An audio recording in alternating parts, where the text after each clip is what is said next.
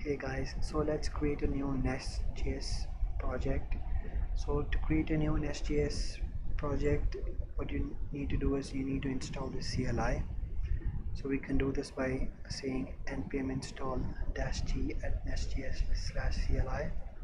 Let's copy this over and install this. I'm opening my terminal by saying control tilde. Let's install this CLI globally. So npm install -g nestjs/cli.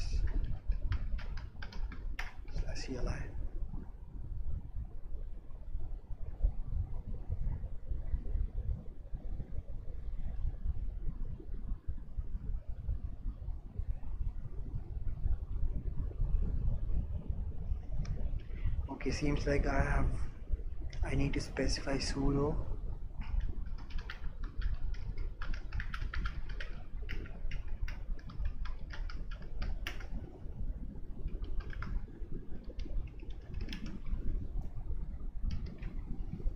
So to create a new project, we can say by saying nest new and the project name.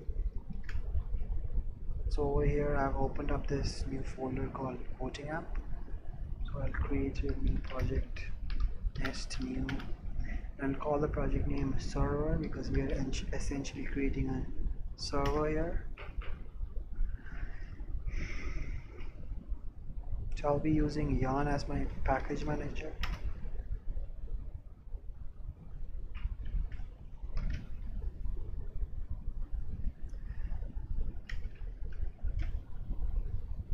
So before getting into things, let's understand a few core concepts about Nest.js. So every application has a root module called application module. So you can see here, if you take a look in the server folder being created for us by Nest.js, you can see under sources. So every application has something called root module. So over here it's called application module. So over here these are the properties defined for a module. Over here you can see these are the 4 properties defined for a module in providers, controllers, imports and exports.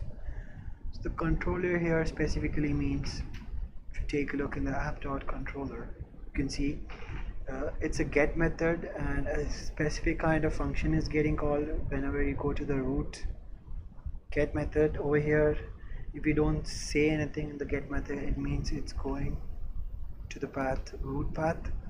So over here, if you take a look, if you start our server, start dev, I need to change my directory to server first, then we have to start a server. Start dev. I'm getting that script from our package.json. If you take a look in our package.json, you can see these are the script given to us by Nest.js. So if we say start.dev, you don't really have to keep restarting a server again. And these are the different scripts given for us to, like, for example, you can start a production ready application here, or you can pre-start a production ready, or you can lint by using the lint script, linting by tslint. And here our Nest.js application has been started for us. So here, as I said, here they have specified a get method. A get is a REST API method for HTTP method. So here, if you go to our localhost 3000, here you can see it says hello world. So this hello world is coming from here. It says it's a get method. So get method is calling a function called hello world, and it returns a string, and this is getting dependency injected by app.service. So what I wanted to explain you guys was here, as you can see, the controller is the method that we need to call, and the providers are the services or the functions or help functions being created, and you can specify in the providers. For example, you have application service, and you can specify any providers having an application service. So over here you can see the app.module. You can see the providers is using an application service. If you take a look in the app.service, you can see this is the get hello function, the application service, and it returns a string saying hello world. And in our app.controller, you can see here this get hello world function is being called over here, and this is what's getting executed over here in our localhost 3000. So what essentially we'll be doing, we won't be following through we won't be mainly doing REST API. We'll be installing GraphQL. So to install GraphQL, you can come down here under the GraphQL tab, and let's install all these libraries for Nestjs to support GraphQL. So I'll stop my server by saying Control-C. And so let's say on add. So add is for installing, or else you can say npm install -- save. And I'll paste the libraries that I've copied over.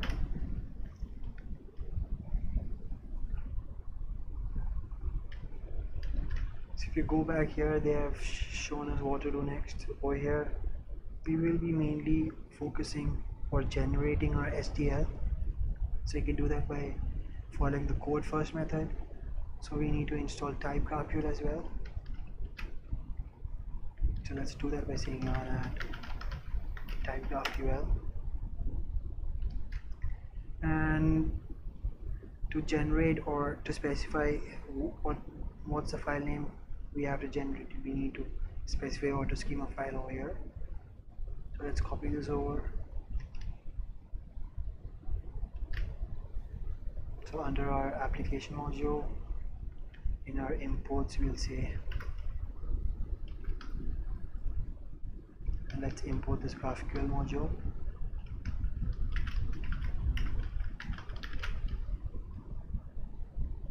It's coming from Nestjs/GraphQL.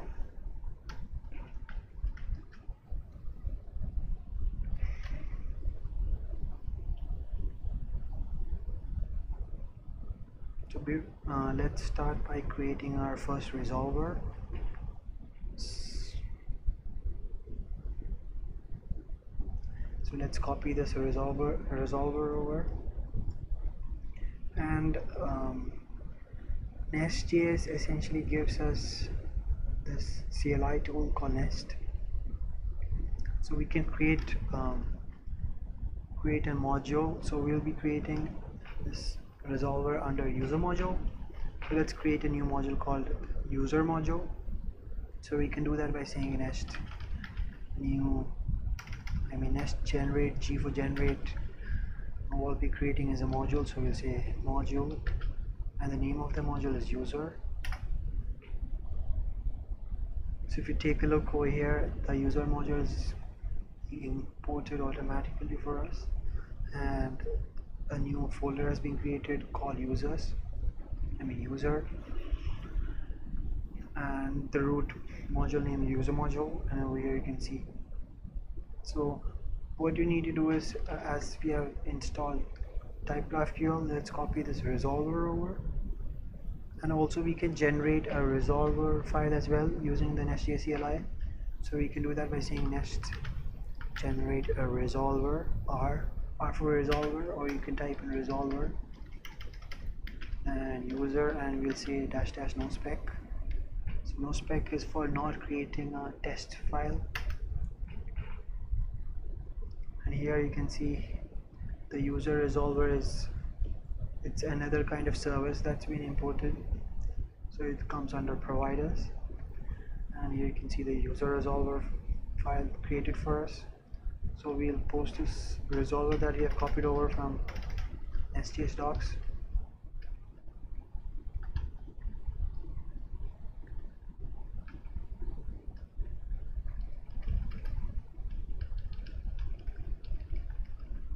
So we won't be needing all this. So we'll do a query first. let's import this query from Nestjs GraphQL.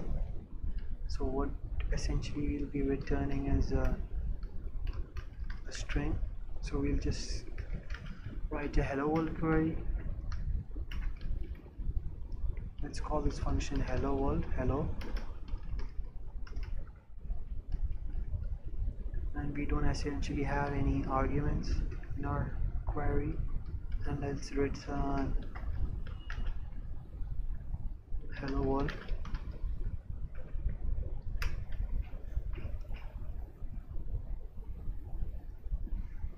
So let's start our server again. Now start dev.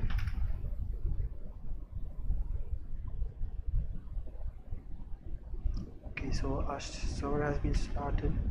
So let's take a look in the Graphical Playground.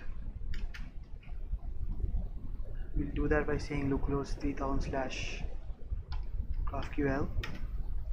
So essentially what Playground is, you don't really need a front end to call in the GraphQL.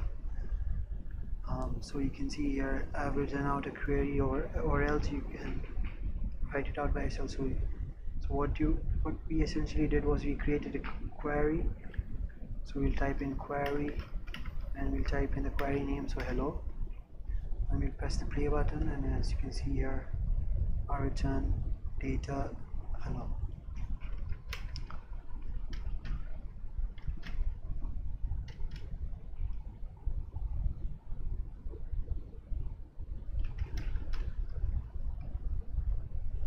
And there seems to be 2 errors. So these errors, I guess it's coming from the types library that has been imported in our dev dependency. So we can essentially ignore library checks by saying in our tsconfig skip libcheck.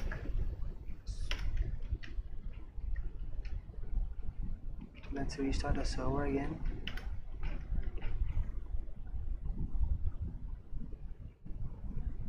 Okay, now it says found 0 errors. Let's check if the hello string works again. Hello query seems to work fine. So that is it, guys. For the next video we'll be setting up type ORM.